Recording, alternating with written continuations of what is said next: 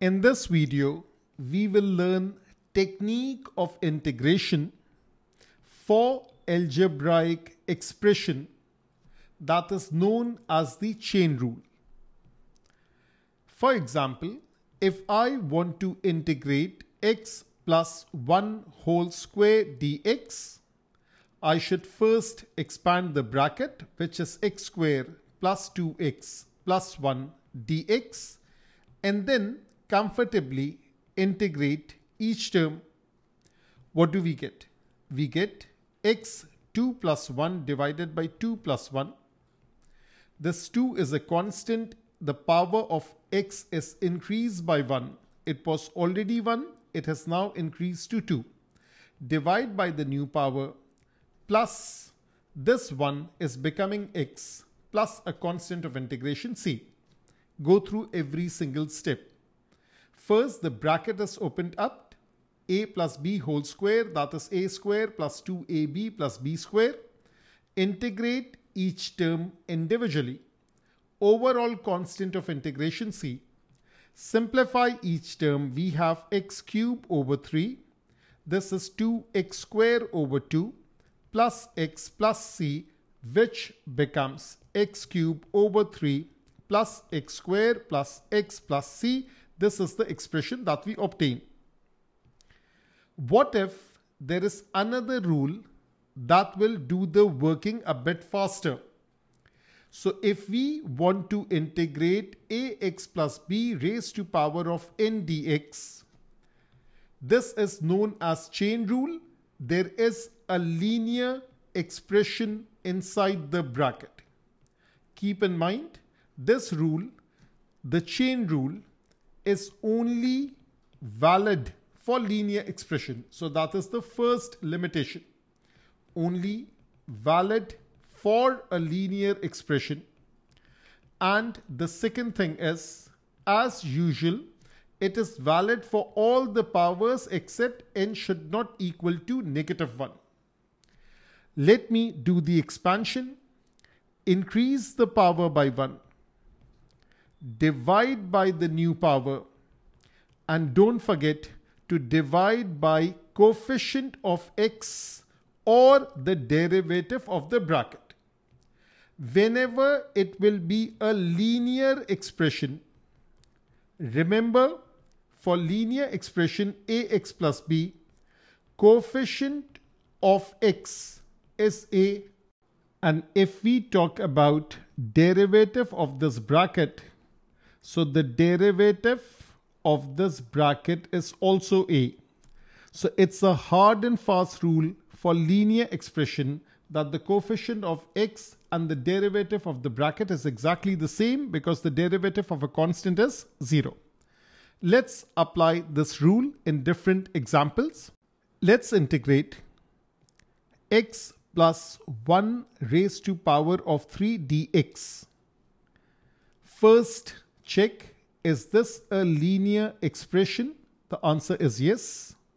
Second check, is this power okay for usage of chain rule? The answer is yes, because the power could be anything except -1.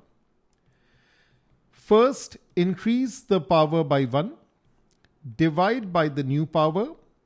Don't forget to divide also by the coefficient of x, which is coincidentally the same as the derivative of the bracket. And don't forget to write a plus c, the constant of integration. So x plus 1 raised to power of 4 divided by 4 plus c, that is the value of this integral. That is the expression that we obtain. Another example, something like x square plus 1 the whole thing square dx. Is this expression linear? The answer is no. This is not a linear expression. So therefore, chain rule is not applicable. So how can we integrate it now? The only option is first expand and then integrate. So if we expand this, what do we get? This is a plus b whole square, that is a square plus 2ab plus b square. So therefore, this is a square plus 2 into x square into 1 plus 1 square. We are not yet integrating it. We are simply expanding it. This is x power 4. This is 2x square plus 1 dx. Now we will integrate each term individually because this is not a chain rule question. So this is x, 4 plus 1 divided by 4 plus 1, 2 as it is. The power of x is increased by 1, divide by the new power, and this constant 1 becomes x plus an overall constant of integration c. This becomes x power 5 over 5, 2x cube over 3 plus x plus c. This is the expression that we obtain. Something like integral of 2x plus 5 raised to power of 1/3. This is 2x plus 5, 1/3 plus 1 divided by 1/3 plus 1. Don't forget to divide by coefficient of x, which is 2, plus a constant of integration c. So this is 2x plus 5. We will work in indices. The power becomes 4/3. 1/3 plus 1 is 1/3 plus 3/3, that is 4/3. Division by 1/3 plus 1 is 4/3, multiplication by 2. So now we have 2x plus 5 raised to power of 4 over 3 in the numerator, 8 over 3 in the denominator. This 8 over 3 will flip and it will become 3 over 8, 2x plus 5 raised to power of 4 over 3. Don't forget to write the constant of integration c. This is the expression that we obtain. Something like integral of 2 over 3x plus 4, the whole thing square dx. The numerator becomes 4. The denominator is 3x plus 4 raised to power of 2 dx. And now a word of caution. Do not open up the bracket in denominator, because the rules of integration are for the numerator, therefore take it up.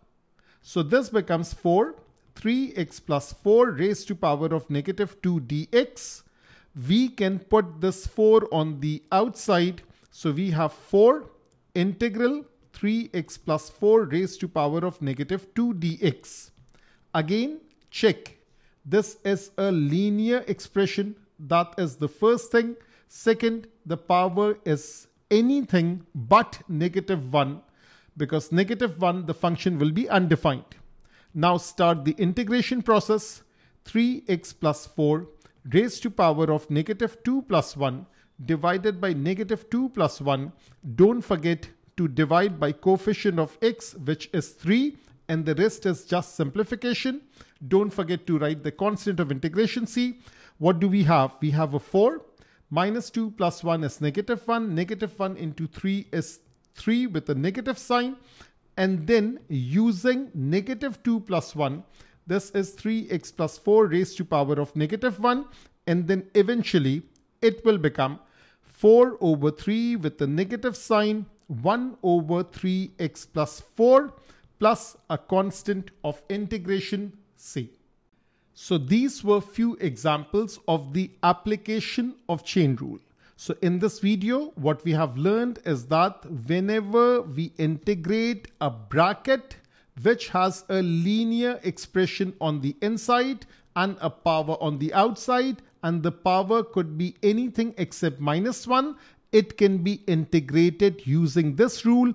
Increase the power by 1, divide by the new power. Don't forget to divide by coefficient of x or derivative of the bracket, and plus c, where c is the constant of integration. Hey there, if you like what you saw right now, head over to altacademy.org for access to content around 6 subjects with past papers, videos, revision guides, flashcards, and academic support. All of this is going to make sure that you're completely set for your A-levels. So I'll see you there on the platform.